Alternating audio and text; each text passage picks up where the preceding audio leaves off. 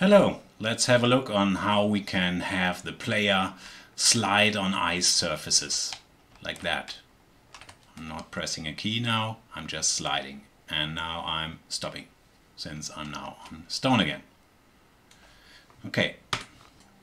The Unreal Engine simulates physical interaction between two physical objects via physical materials, and this scene consists of two ice blocks. One ice block is on an ice ground and one ice block is on a stone ground. Both have different physical materials attached, and you see this ice block moves not so far on the stone and moves way better on the ice. Okay, this is just because of the physical material values. We have a quick look into these.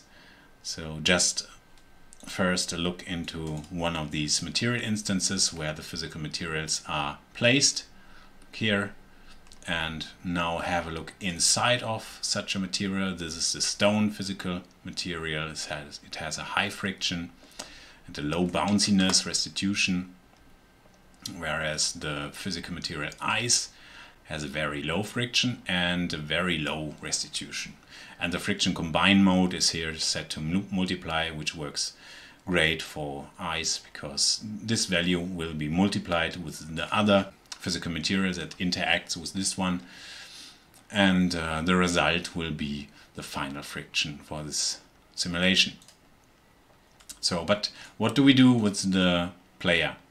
You have this stone ground and the player moves great on the stone, but we want to have him slide on the ice ground. But it doesn't work. And it doesn't work like the physical material at all.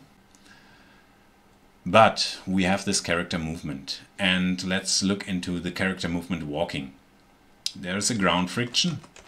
When we set this one to 0 and play, it's still not the behavior we want. The character slides just a bit more, but still comes to rest too fast. But there's another value that you need to set, and this is braking, deceleration, walking. Set this to 0.2, play it, and now I'm not touching the WASD anymore. I'm just sliding all the way down, and now I'm moving in this direction, and I'm just sliding now. I'm not pressing anything at all. Okay, so we set this back. Now we need a system that is able to look up the physical materials the player walks on. But before we set this up, we need to have a look into the physical materials again. Because these values are not so much important now for us, for this task. It's more this value here. It's the surface type.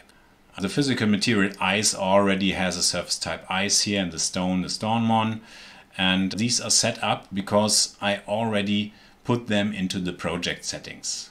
Let's have a look into the project settings. Settings, project settings. On the engine, there's a section called physics. Click there, then scroll all the way down. And there you see the surface type ice and the surface type stone. So once you have set these, you have to restart the engine in order to have these displayed inside of the physical materials. Then you go into your physical material and click on the rollout and set your physical material accordingly. So once you did this, you can again open the first person character. And now we want to set up a quite clever method to look up the material that we are walking on. And that is not by using traces every now and then, that is by using the capsule component. The capsule component already has contact to the ground already and all the time, and we can make use of it. Let's click on it and scroll down to the collision area, and then there's this arrow show advanced. Click on it and it opens another set of values here, and you see return material on move. Turn this on. This makes that the capsule will return the material every time it moves. So once you set this up, we have to make an event that fires every few milliseconds. And we do this not by using a tick, we use a timer instead. Because we don't need to have this value looked up every frame. It is enough to have this value looked up every 10 milliseconds or so. So we set up a timer by function name. Set timer by function name, there it is. We set up a function name here. It's called set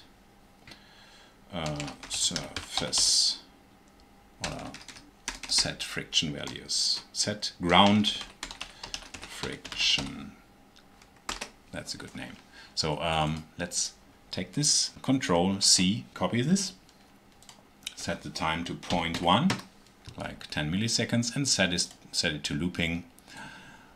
We don't actually need a reference to this timer here. We can have one, it's okay. This is the ground friction tester or whatever. So I have it connected here, and now this one will fire every 10 milliseconds. Now we make a custom event here. Custom event. Paste this name here, and now set up the lookup for this ground. For this we take the character movement and look up the floor. Get current floor. It gives back a structure. We can have this structure split here, right click it and split struct pin, and it gives another structure, the floor hit result, and we can pull out of this and get the surface. There it is. So you have to know this actually. One cannot think of this, but this is how you get to the surface type. And what do we want to do with the ground friction here? Set ground friction custom event. We want to set up values from the character movement component. We grab another reference from it, pull from the pin, and set ground friction.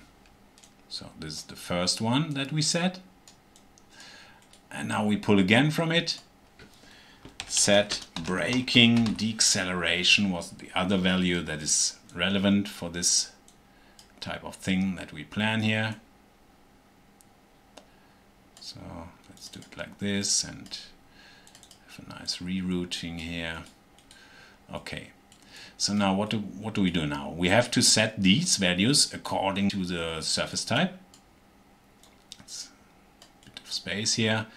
So this is an enumeration, so we can pull off it and have a select node here. The select node is actually a wildcard. You can put this return value in any value here, and it will set these values here accordingly. So float numbers will be needed here, so you can put float numbers now here. This one is for the ground friction, and normally the ground friction is about 8. We take the same for stone, and we take 0 for ice for now. Now we pull off the surface type again, make another select node,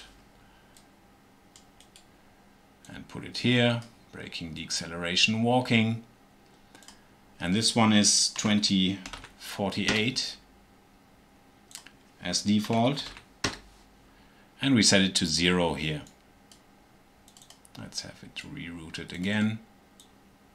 So, and also you want to make a print here just to debug it and show off what surface type we are walking on.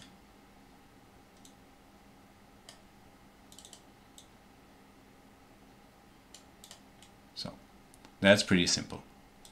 we save this, compile, and now we play it, and we see a print there. It prints stone for the stone ground, and once we walk here, and also we can see that the ground friction is set to 8, it's like so, it works great, and the braking deceleration also works great.